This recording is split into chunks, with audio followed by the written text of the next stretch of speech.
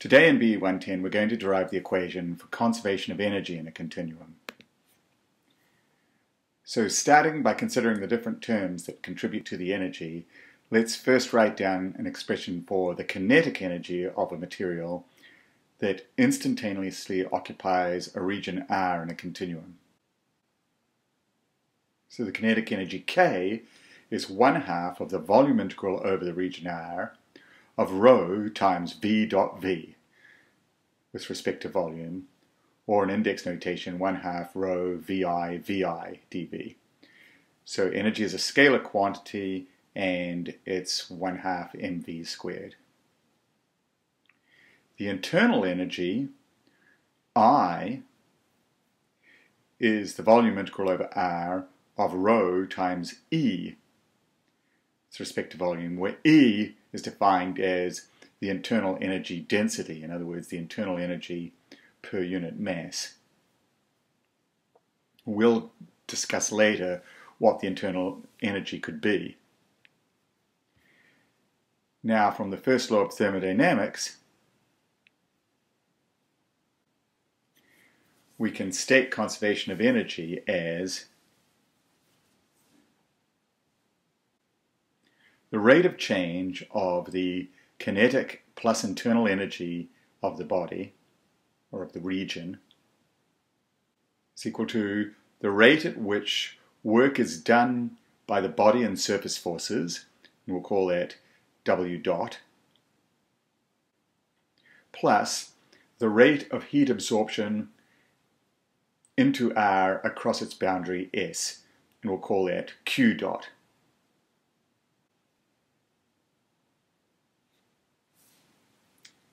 So the rate of work done by the body forces is equal to the volume integral over R of rho times B dot V with respect to volume. So if force times displacement is work, then force times velocity is rate of work. The rate of work done by the surface forces is similarly the surface integral of Tn dot V with respect to S, or using Cauchy's formula, Nt, where T is the stress, dot V ds. Finally, the rate of heat entering the region R across the boundary S equals negative of the surface integral of Q dot N ds, where Q is the heat flux vector, N is the outward normal to the surface, and therefore Q dot N is the outward heat flux. Therefore, negative of the surface integral of Q dot N is the total rate of heat entering.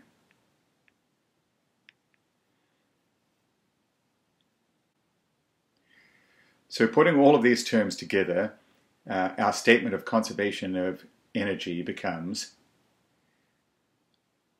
the material derivative of the volume integral over R of rho times 1/2 V dot V plus E, the internal energy density, integrated with respect to volume, is equal to the volume integral over R of rho times B dot V, the rate of work done by the body forces, plus the surface integral of N dotted with T dot V, so that's the work done by the surface forces, minus Q, the energy due to the heat flux. Or in index notation, the material derivative of the volume integral of rho times 1/2 VI VI plus E dV is equal to the volume integral over R of rho BI VI dV plus the surface integral over S of TJI VI minus QJ times NJ integrated with respect to S. So now, again, using the divergence theorem to turn this surface integral into a volume integral, we obtain that the volume integral over R of rho times the material time derivative of 1/2 VI plus E is equal to the volume integral over R of rho times BI plus del xj of TJI VI minus QJ integrated with respect to volume. And now again, since the region R is arbitrary and the equations must hold for any and all regions R, then the integrands themselves must be satisfied, and therefore rho of the material derivative times 1/2 VI plus E equals rho times BI plus del xj TJI VI minus QJ. Now, recognizing that the material derivative of the velocity of dvi dt is ai, the acceleration, we can rearrange the equation above to obtain the following.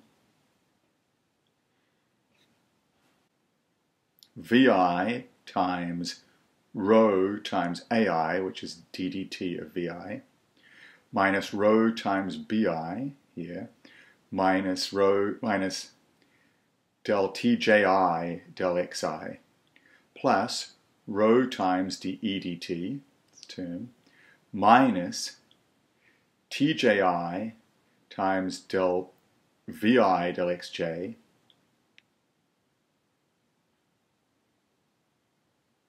plus del qj del xj.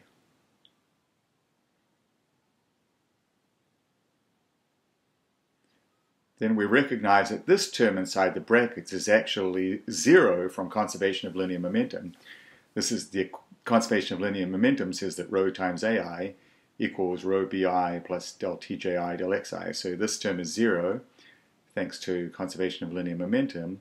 And so therefore our conservation of energy equation simplifies to rho times dE dt equals the stress Tji del Vi del xj minus del Qi del xi.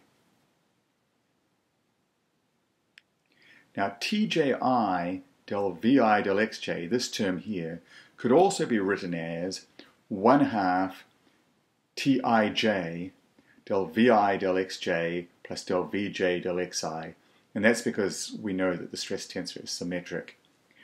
And 1/2 del Vi del xj plus del Vj del xi is Dij, the rate of deformation tensor.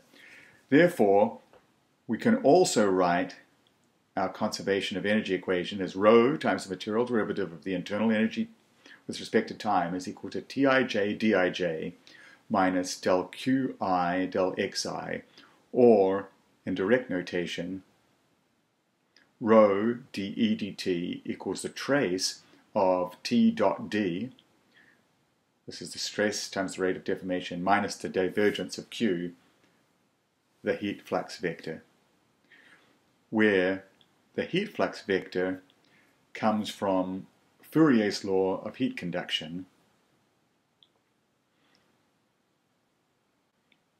which states that Q, the heat flux, is equal to minus K times the gradient of the temperature, shown here as T. So T is the absolute temperature, and K is the thermal conductivity.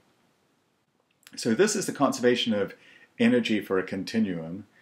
It includes three terms: the internal energy, the rate of work done by the stresses, which derived from the work done by the body and surface forces and was simplified by application of conservation of linear momentum, and then the rate of heat entering the system. So all that leaves is the question, well, what is the internal energy I, or the internal energy density E? And really this is a property of the material. What this statement is really saying is that as the material undergoes stress and deformation, and as heat enters or leaves it, the the net energy of the material changes.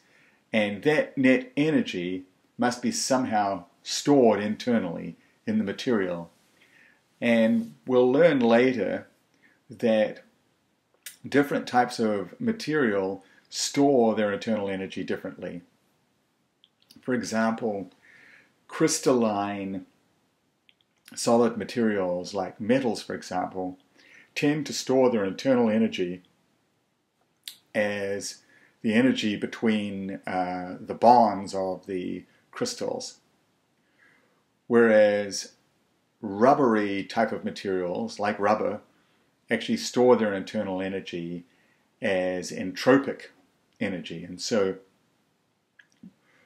applying stresses to a crystalline type of material increases the internal energy between the bonds of the material, whereas applying stresses to a rubbery material actually increases the internal energy by decreasing the entropy of the system, by making the disordered, tangled fibers less disordered and therefore having